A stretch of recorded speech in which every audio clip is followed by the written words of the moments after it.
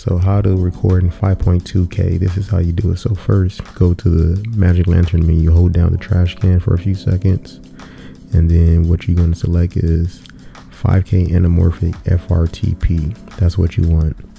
And also you'll want to turn your ratio off, not 16:9, not 2:3:5.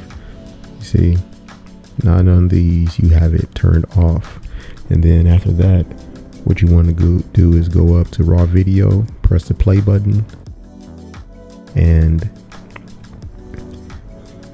make sure when you go to more hacks, you turn the LV face plus AEWB on. From there, go up to raw video, press play, and instead of real time, you select framing so that you can get a accurate preview. Accurate meaning you'll actually see what you're actually framing. Now it's going to be frame by frame, as you can see. Now you can get a real-time preview, meaning that you can see it not frame by frame in real time, but it will be cropped. And what you want to do is go back and click real time, and that's how it is, but it's going to be cropped. And of course, just as the other modes, you can see the full frame image just by clicking the info button, and it'll be choppy. So go back and make sure that you'll be recording in 1736 by 2178. So when you see that, you know that you have 5.2K. There we have it, 5.2K. Now I'm really grateful to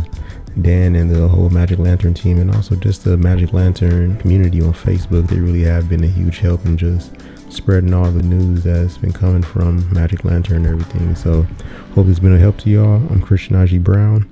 Word.